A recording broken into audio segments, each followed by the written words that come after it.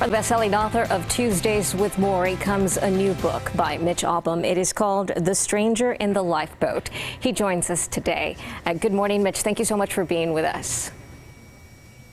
Thank you.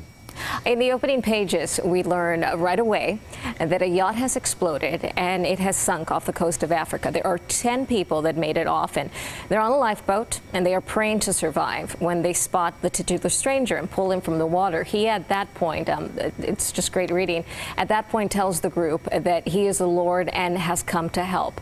What kind of journey are you taking us on?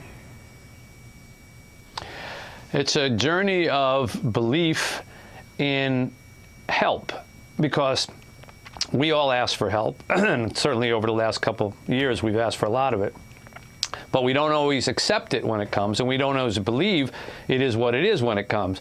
So as you pointed out, you know, he says he's the Lord, but he's an average looking guy.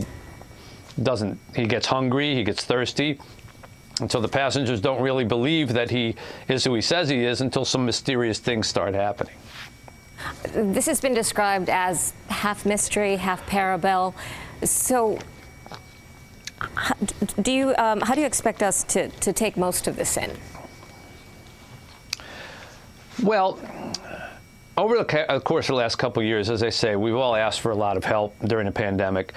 And there are a lot of questions that I think if I were to disappear from this screen and someone were to sit down and say, I'm the Lord, go ahead and ask me whatever questions you want, I'm sure you'd have some pretty good questions, Amanda, and so would everybody else. I try to put those questions in the mouths of these passengers on this life raft who are trying to decide if they should put their belief or faith in this guy. So questions like, do you answer all prayers? One of the passengers asks him, and he says, I answer every prayer, but sometimes the answer is no, which I've found to be true in my life. Or, of course, the big question, why do people die? Why did, you know, one of the passengers says, my wife died. Why did you take my wife? And he's crying. And this God character says, well, I know that you cry when your loved ones leave this earth, but I can assure you they're not crying.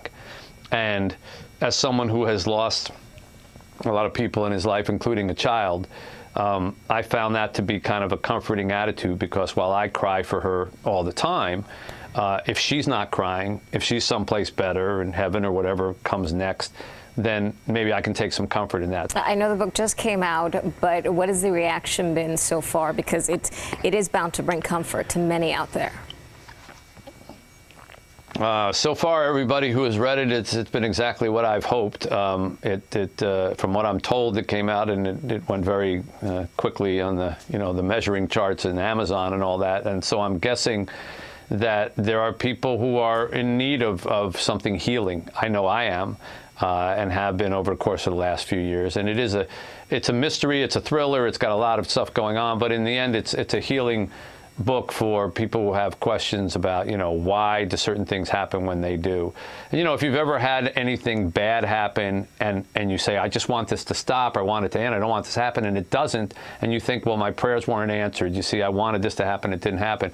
Then 10 years later, you look back on that moment in your life and you say, well, you know, if that didn't happen, then I wouldn't have gone to this, and then I would have met this person who I married, and we wouldn't have had the kids, and you realize that was maybe the best thing that could have happened to me. Well, maybe your prayers were actually being answered at that moment by that thing. It just took a long time until you realized that that was the answer to your prayer, that it went a different direction.